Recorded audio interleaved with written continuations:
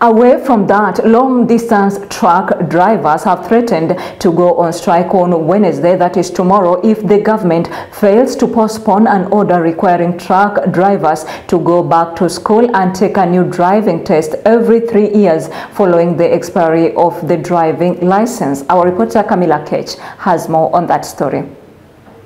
Truck drivers across the country have expressed their anger following the new rules imposed by the Ntsa. During a talk with the press, they said the rules are a burden to the drivers receiving low wages.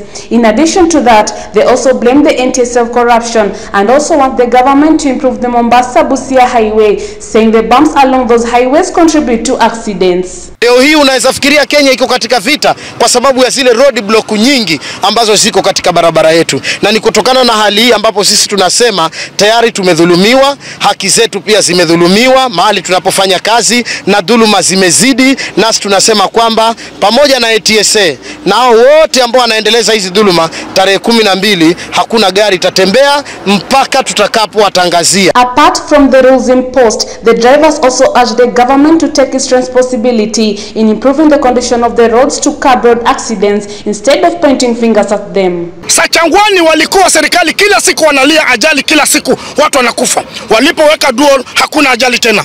Yes. Urudi katika Nairobi kwenda Thika ilikuwa kila siku ni ajali, lakini walipoweka super highway hakuna tena ajali.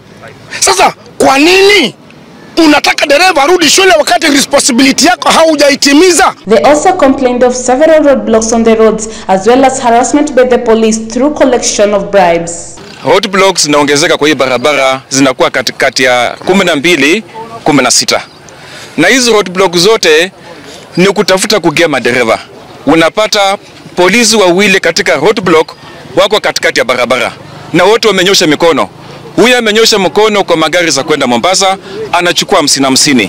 Huyu amenyosha mkono kwa magari za kwenda Nairobi, vile anachukua shilingi 50. Long distance truck drivers have been undergoing so many issues on the roads, which include mild inconsistency, mechanical breakdown issues, compensation and poor scheduling. Reporting for Tandao News Outlook, my name is Camilla Ketch.